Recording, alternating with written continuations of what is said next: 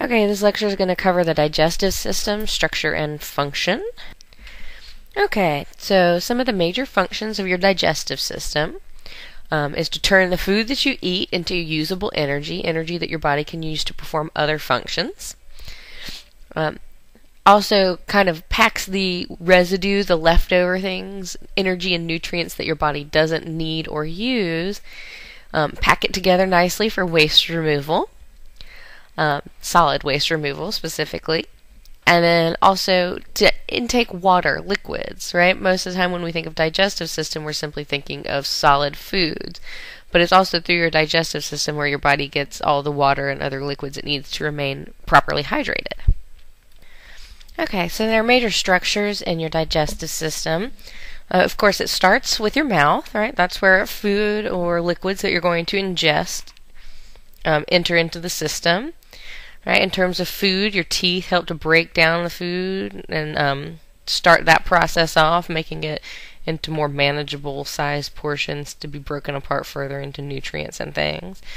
From your mouth, the food or liquid enters into something called the esophagus. This is near your windpipe or your trachea, but it runs behind it. The food will move through here through a process called peristalsis. And what that is circular contractions, right, of smooth muscle to push things down. So I hope you remember that from when we talked about the muscular system. From the esophagus, it enters into your stomach, and this is a hollow organ, right, empty except for when you put food in it, and it mixes the food up with enzymes and digestive juices and things like that to further break the food down into usable forms.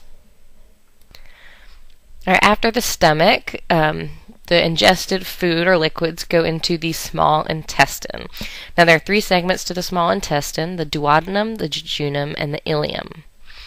Now the duodenum just continues the process of breaking down food, fairly similar to how the stomach does it, but it uses enzymes that are excreted by the pancreas and bile that's created by the liver to help with this breakdown process.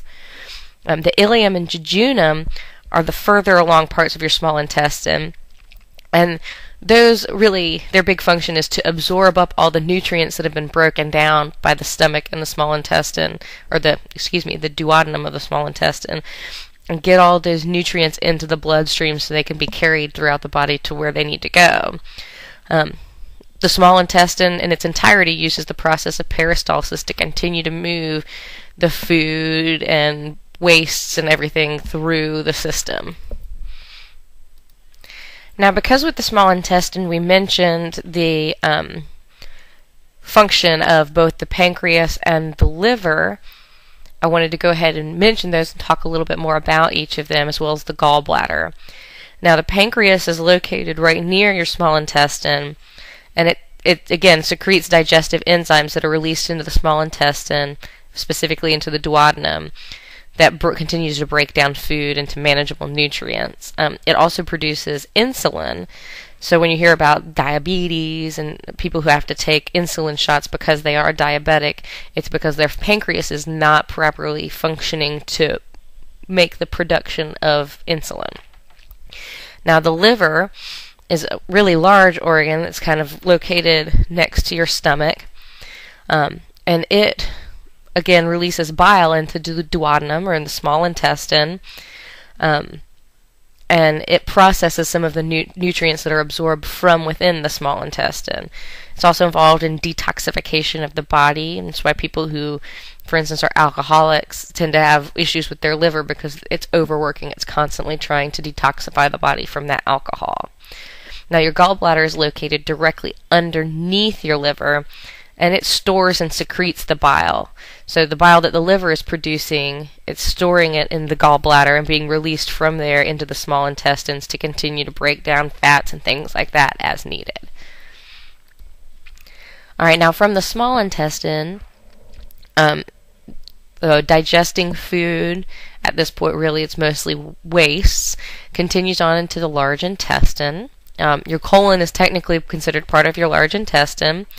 Again, it continues to process the food and pull out any last minute nutrients that, or things that it's going to need from within the food. And then really its big function is to prepare it as a waste product to be removed from your body, right? How do you think the stool moves throughout the large intestine? Through the process of peristalsis. At this point, it should be pretty obvious that most of these things use that. And it's just kind of interesting. It takes about 36 hours for stool to get completely through your colon, so completely through this large intestine process. Now, I'll put this up there because it's kind of an interesting fact, but stool, solid waste, right, is mostly food debris, and what else? I'm hoping all you guys thought bacteria, because that's true. You have tons of bacteria, beneficial bacteria, that are located within your intestines that help this food breakdown process and everything. But of course, as food, like a big chunk of food waste is getting moved through there, it's going to pick up some of the bacteria along the way. And it's going to leave your body with the rest of the stool. Also, after the large intestine, it goes into the rectum, right? And that's where whole stool is sort of held until your body's ready to excrete it. And then your anus is the last part of this digestive tract, and it is the external opening, right? It's where stool actually exits from your body, or solid waste actually exit from your body. Now, a structure that I haven't been mentioning along the way are called sphincters, right? And these are muscles that are located around a tube. For instance, something like your esophagus, your stomach, your small intestine, your large intestine. All these things are sort of tubular in shape. And they open and close to selectively let things through or keep things out. So think about where along your digestive tract these might be. Hopefully you're guessing that they're along some of the major intersections of these organs that we were just mentioning. For instance, there is a sphincter that's located between your esophagus and your stomach, right? And now, of course, you want food to go from your esophagus to stomach. So it's not necessarily to keep food from going through from your esophagus into your stomach, but it does want to prevent food from coming back up, right? Because that can be problematic. Now, not to say that it doesn't happen sometimes. I'm guessing that most people have probably thrown up at some point or known someone who has.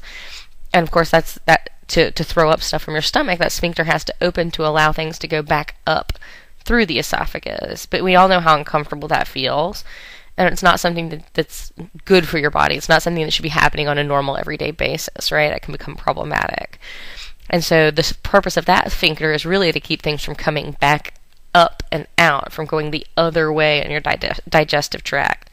And of course, they're located all along between the stomach and the small intestine and the large intestine and the rectum. Right, it continues on like that. And so you can kind of think to yourself whether or not they're there to selectively choose when to allow things to go through or to keep things out, depending on the functions that are happening in that area or at that intersection of organs.